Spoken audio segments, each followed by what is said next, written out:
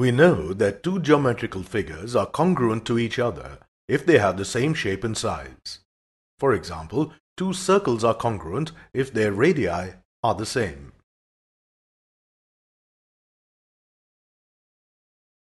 Two squares are congruent if they have the same side length. Two triangles are congruent if their corresponding sides and angles are equal. Here, vertex A corresponds to vertex E, vertex B corresponds to vertex F, and vertex C corresponds to vertex G. And side AB is equal to side EF, side BC is equal to side FG, and side AC is equal to side EG.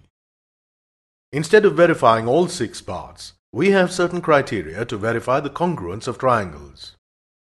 You're already aware of congruence criterions in triangles. They are SAS, ASA, SSS, RHS. Let's recall them through an activity.